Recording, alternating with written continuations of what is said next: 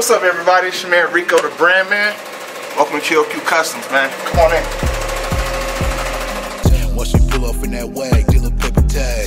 And I'ma shit in order if the feds ask. You ask me how I did it, I can show you. But the grind takes some time. If you rushing, it's gon' fold you. Let it mold you, take the wins with the loss. Daily life when you a motherfucking boss, yeah. I'm CEO and owner here at QOQ Customz. We provide all of your customization needs. Everything small to bulk orders. We are wholesale licensed. We do embroidery, sublimation, vinyl, direct to garment, screen printing, and newly direct to film. And we also do cut and sew too. So if you need to get your brand up and going, you need something for a one-off, you need something for a birthday party, anniversary, family reunion, contact QOQ Customz. We'll get you right. Best pricing in town. About a bitch, I called you my bro, but ain't no love in this shit. Everything I learned I teach, cause I want us all to win. I formed that LLC, got the duns to kill the funds and it stress me. Man, if your credit ain't right, then build it up first. We started doing embroidery in 2020. That was when I started doing embroidery. I got to a point where the printing, the screen printing, and all the other good stuff was getting to a point where it was like, I was getting a lot of inquiries still for that, but it came to a point where everybody was like, I want embroidery, I want embroidery, I want embroidery. And I had no idea what embroidery was. I didn't know I didn't know how I'm just now learning how to sew. Like, yeah, like a few months ago I started learning how to sew, so I had no idea even what to do with embroidery, to be honest with you. Machine came in, I didn't turn it on for a month. No lie, I was nervous because I didn't want it.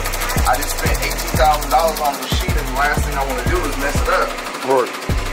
So I took a little bit of time. I did have to go through training. I did have to go through onboarding as well too, before I could even start like doing anything, because certain stuff would void my warranty on my machine. So I would say in March of 2021 is when I first turned my machine on to hats, beanies, pants, making my actual own patches as well too.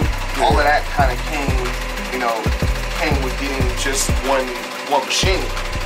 So it was like it was the same business, but it was kind of like a new line of business with everything. And then, man, from there, it's kind of been just, I get so many inquiries on so many different things to do now. Like literally every other week I would say is, hey, can you do this? And it's like, yeah, I can do it. You know, and I like to be able to tell them that I can do it now. I was working on an order, it was over the weekend, and I had an issue with my machine. Yeah. A lot of people probably won't know it, but there's a rotary hook in the machine itself, and it's what spins in times for your needle going up and down. So as this spins, your needle's going up and down. Right. So if this is off by any little bit amount of seconds or like that, the needle hits it and breaks. So, so literally, it's crazy. I want to show the camera. I want to show the camera if I can. So this is a hole for the needle right there. Right? That's the hole for the needle. In here, I'll make it spin real quick. You can put it around there. That's the rotary hook. Now watch this. Now if that is not timed perfectly, it will hit the top of that metal piece and it'll break. And that was the issue that I had ran into this one particular day. I had absolutely no idea how to fix it. My customer support for my machine is gone for the weekend. Yeah. And I have an order that's due Sunday. This is Friday, and my order is due Sunday. And so I had to reach out to a lot of people in my community of embroidery. So I'm part of a lot of groups that do it as well too. And so I was telling them the issue that I was having, and literally only one person out of a few thousand in the groups that I'm in was like, I know the issue that you're having is with your rotary hook. And I was like, I'm sorry, what's a rotary hook? I'm still new at this point. I'm like, I'm sorry, what's a rotary hook? And so he explained it. There was actual tutorial video that he knew of that he sent me over. And no joke, it took probably about 12 hours. To get it right? To get it right. And it was literally just adjusting, tightening, adjusting, tightening, adjusting, tightening. And that was probably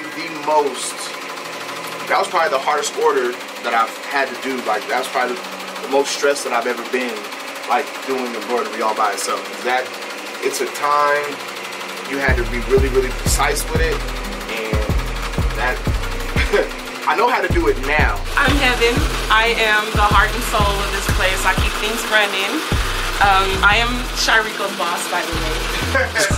No, I'm playing. I'm just honestly here. I assist with everything. I do the social media, marketing, help answer emails, messages, inquiries. I do help with a lot of the production around here. Co-owner. Thank you. No, just playing. No, but also with a lot of the embroidery, almost any of the vinyl orders we get, I always do those because I know anything embroidery, he's the master of that. So I let him focus on that, and then I'm like, if I can do the sublimation, help out with that, the vinyl.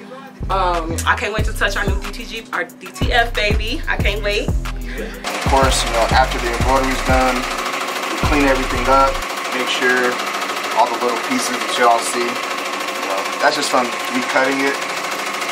But yeah, so this is about to, once this one's finished, this one's gonna go back on this one, finish doing this other part here, and this one I'm about to trim this one real quick.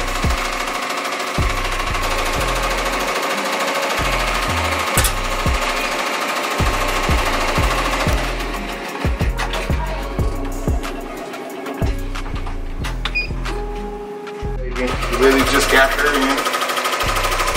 This is pretty much technically another line of business. Now we're going to be able to sell the transfers to the brands, to the clothing stores, to the businesses that they have the means to make it, to press it. On other stuff, they don't have the means to print it. Like this. So they'll have press so like they can buy this and press it themselves. It was waiting to keep going. I forgot to change. Why don't you put it on manual? I forgot to put it on manual. So the reason why I ran over here to do this is because certain colors, they have to have a different color bobbin on them, which is the under thread that nobody ever even sees, but it's a part of it. So depending on the color that I'm embroidering, if I'm doing a light color, I need to have a white bobbin or a light bobbin. If I do a dark color, I need to have a dark bobbin. So as you can see, I have light and dark colors with this piece. So each time the color stops or we change the color, I have to stop my machine, come over, and put a new bobbin in, so that way it doesn't affect the color of the actual thread. Because if it's the wrong color, you'll be able to see the thread on top, and that looks real tacky for the customer, and I don't like that. So that's another part of quality. Like, if you want to do it, you got to do it the right way. You got to make sure it's at the customer standards. But again, sometimes you can't please every single person. Some people, it'll look good, and they'll be like, yeah, no, I don't like it. And I'm like, okay, how can we fix it? Or what is it about it you don't like? And then that's when they can't really answer the question. I just don't know. It's just, and I'm like, okay, so are you looking for something, or is it really not what you're looking for? But that goes into customer service. That goes into knowing your demographic of people that you're dealing with. Because I've had every single walks of life. I've had white, black, Hispanic, Asian, Arabic. I'm doing some shirts for a guy who's pro-Palestine and is hoping what's going on. So political stuff, we've done it all. We do all the merchandise for KS1075. Kaiser. I mean, we did the NBA jacket for Karis LeVert that plays for the Cavaliers. One of my big highlights as well too. I really like doing that jacket. The patch that's on the wall is actually it's actually a mess up. So the Nets logo was the wrong logo. I finished the whole thing, by the way. Yeah. Finished the entire thing. And I looked and I was like, something about it just doesn't look right. And then I looked and I was like, that's not the Nets logo. That's their old logo. It is the Nets logo, but not their current one. Looking to get some work done, you can hit us up directly on Facebook, QOQ Customz, on Instagram, QOQ Customz as well too. You can hit us up directly via email, QOQcustomz with a Z @gmail.com. And you already know, I am the brand man, I am the brand boss, I am Rico. Ooh-wee. Are you a business owner that would like to be featured on an episode of Brand Bosses? Send a detailed email to VICUALS19@gmail.com. Production fees do apply if selected. Ask me how I did it, I can show you, but the grind takes some time. If you're rushing, it's gonna fold you. Let it mold you, take the